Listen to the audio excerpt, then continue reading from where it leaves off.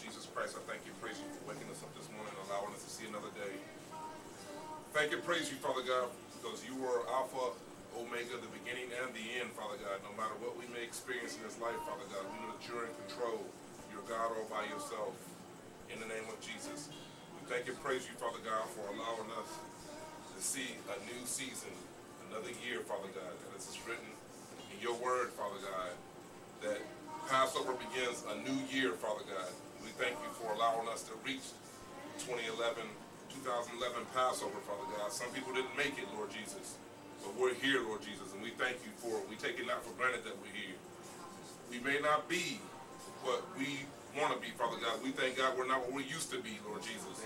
We thank you that, Father God, you've given us a mind to serve you and to stay with you no matter what, Father God. In the name of Jesus, I just ask and pray that you continue to bless us with wisdom beyond our years, Father God, to do the things that you called us to do, Father God. We pray in the name of Jesus for this ministry and for the people that are supposed to be here in the name of Jesus. We pray most of all for that souls be saved, Father God, in these times, Father God. You are soon to return, Father God. I just pray that you continue to use us with your mighty hand, Father God. We worship you, we magnify you, Father God. Teach us your ways, Father God. Not the ways of man, but your ways, Father God. We just ask and pray, Father God, as we have this Passover celebration service today, Father God, that in the name of Jesus, that you be in the service, Father God. You be the service. You are the reason for this and every season, Father God. We thank and praise you, Father God, for everyone and every household that's represented here, Father God. I pray, Father God, that because we're being faithful, Father God, as written in your word, you will save our households, Father God. Our brothers, our sisters, our cousins, our aunts, our uncles, in the name of Jesus, Father God. That's why we're standing, Father God, in the name of Jesus.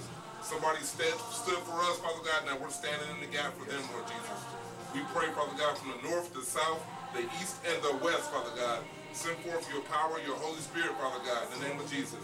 And fill them with the love and compassion of this season, Father God. We love you and we praise you. In Jesus' name we pray. Amen. Come on, give the Lord a hand praise.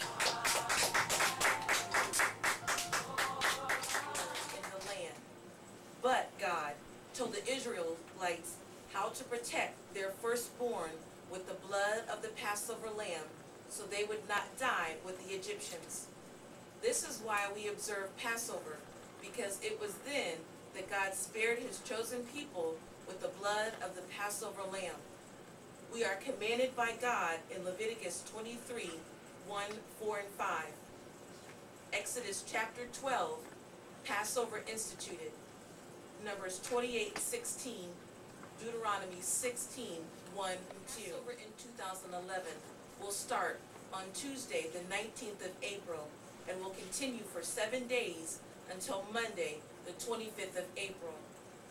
Note that in the Jewish calendar, a holiday begins on the sunset of the previous day, so observing Jews will celebrate Passover on the sunset of Monday, the 18th of April. The Bible teaches us to get an understanding so that we will always have an answer for the hope that we have, and the Old Covenant is a history or prophetic shadow picture of the things that Jesus Christ fulfilled. God sent Moses to deliver the captives from Egypt, and God used the blood of the spotless Passover lamb to seal the covenant between his people and the Old Testament. Because man did not keep that covenant, and man needed to be delivered from sinful nature and eternal damnation, God once again sent a deliverer for atonement for the sins of man. But this time, God would send himself through a virgin birth and allow himself to be sacrificed for the sins of the world. But just like in the Old Covenant, only those who applied the blood would be saved from eternal death. Moses and Aaron in the land of Egypt, saying, This month shall be unto you the beginning of months. It shall be the first month of the year to you. Speak ye unto all the congregation of Israel, saying, In the 10th day of this month they shall take to them every man a lamb, according to the house of their fathers, a lamb for an house. And if the household be too little for the lamb, let him and his neighbor next unto his house take it according to the number of souls. Every man according to his eating shall make your count for the lamb. Your lamb shall be without blemish, a male of the first year.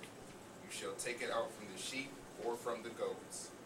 And shall keep it until the 14th day of the same month, and the whole assembly of the congregation of Israel shall kill it in the evening. And they shall take of the blood and strike it on the two side posts and on the upper doorposts of the houses, wherein they shall eat it. And they shall eat the flesh in that night, roast with fire and unleavened bread, and with bitter herbs shall they eat it. Eat not of it raw, nor sodden at all with water, but roast it with fire, his head with his legs, and with the purtenance thereof. And ye shall let nothing of it remain until the morning. That which remaineth of it until the morning ye shall burn with fire. And thus shall ye eat it, with your loins girded, your shoes on your feet, and your staff in your hand. And ye shall eat it in haste. It is the Lord's Passover. For I will pass through the land of Egypt this night, and will smite all the firstborn in the land of Egypt, both man and beast. And against all gods of Egypt I will execute judgment. I am the Lord. And the blood shall be to you for a token upon the houses where ye are. And when I see the blood, I will pass over you, and the plague shall not be upon you to destroy you when I smite the land of Egypt. And this day shall be unto you for a memorial, and ye shall keep it a feast to the Lord throughout your generations. Ye shall keep it a feast by an ordinance forever. 7 days shall ye eat unleavened bread. Even the first day ye shall put away leaven out of your houses. For whosoever eateth leavened bread from the first day until the 7th day, that soul shall be cut off from Israel. And in the first day there shall be an holy convocation, and in the 7th day there shall be an holy convocation to you. No manner of work shall be done in them, save that which every man must eat, that only may be done of you.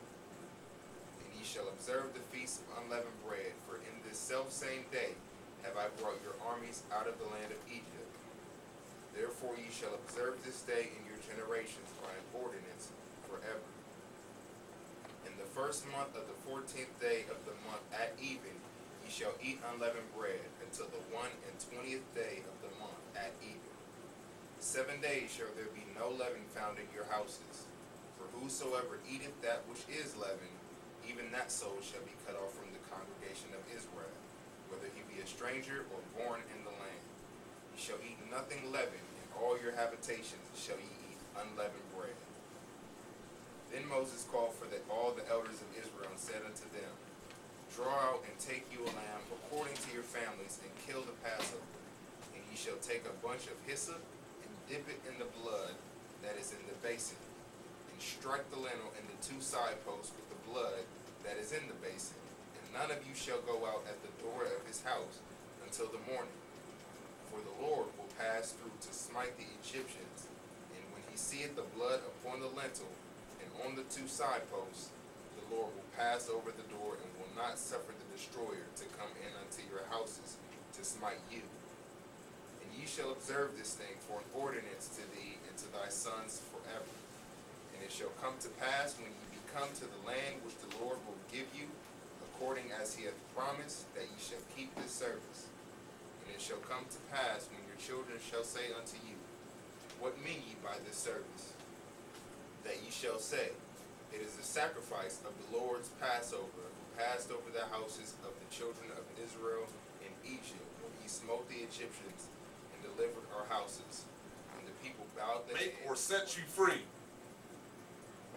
When I was a child, I walked as a child, I thought as a child, and I played as a child. When I became a man, I put away childish things.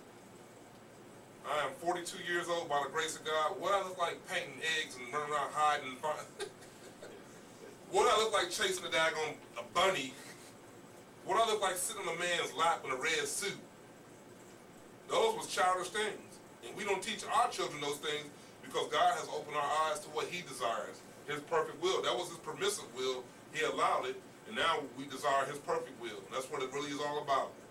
If you desire a closer walk with Jesus and live in his perfect will, you press toward those things. Jesus did the Passover, so we observe the Passover. It's just really that simple. That's as Greek as I'm going to get with it. That's as theological as I'm going to go with it. Jesus observed it, so we observe it.